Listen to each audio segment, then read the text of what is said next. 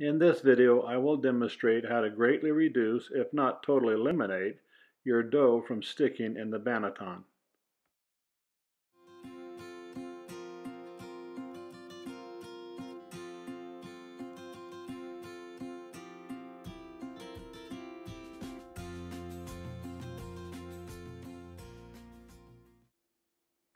Hi, I'm Ron, and thanks for clicking on this video, where I share with you the steps I take to prevent my sourdough from sticking in the banneton. Also, please take a moment to click the subscribe button, as well as check out my other YouTube videos. Okay then, let's begin. Here I'm mixing sourdough beginning with water, to which I will add flour, salt, and sourdough starter. I utilize 70% hydration, meaning 7 parts of water to each 10 parts of flour by weight. One way to reduce your sourdough from sticking in the banneton is to avoid high hydration dough, such as 80% or 90% hydration. These higher hydration doughs are very sticky and difficult to keep from sticking in the banneton. This is a picture of flour, water, salt, and my sourdough starter just before mixing. I use 100% bread flour in my dough. You can see my sourdough starter is considerably darker than the bread flour. This is because there is some rye flour and some whole wheat flour in my starter. The rye flour and whole wheat flour absorb more water than the bread flour.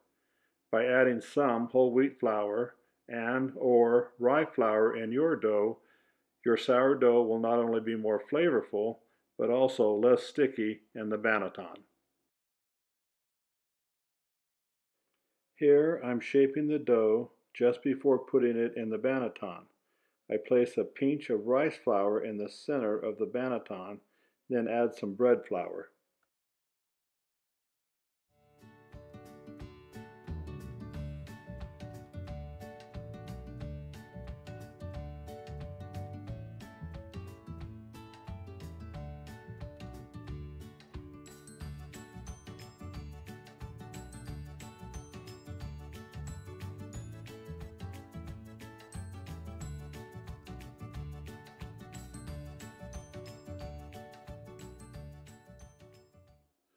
I try to use the least amount of flour in the banneton as possible and still prevent the dough from sticking.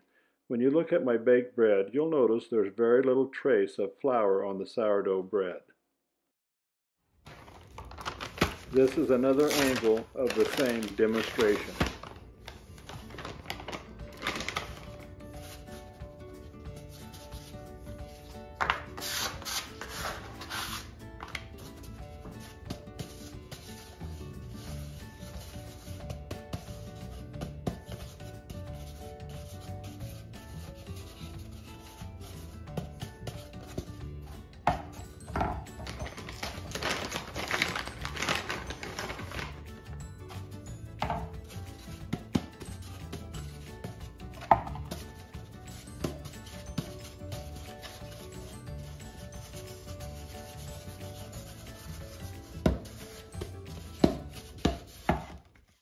Now into the banneton, then the fridge overnight.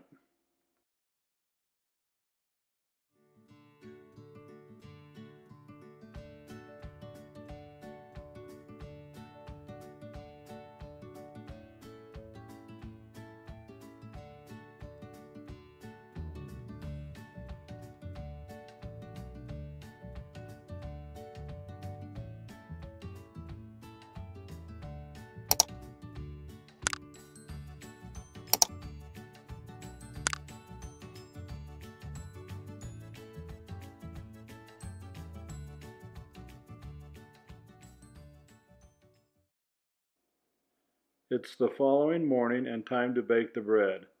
I begin by loosening the edges of the dough. This ensures it will come out of the banneton easily.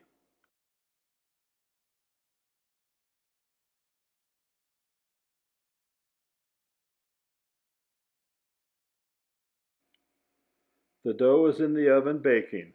Let's examine the banneton. If you look closely, you can see the middle of the banneton is darker than the outer edge. This is where the dough rested and left a moist, almost gummy residue. I'll leave the banneton on the kitchen counter for 3 or 4 hours until it is completely dry. Then, before putting it away, I'll scrub it vigorously to remove as much flour as possible.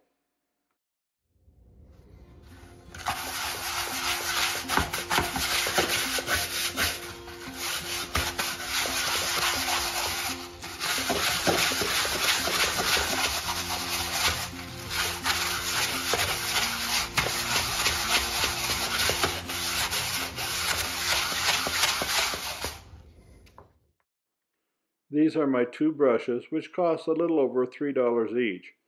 One is used for dishes and never touches a banneton.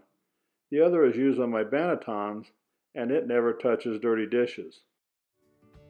Thanks again for watching, and remember to check out my other YouTube videos.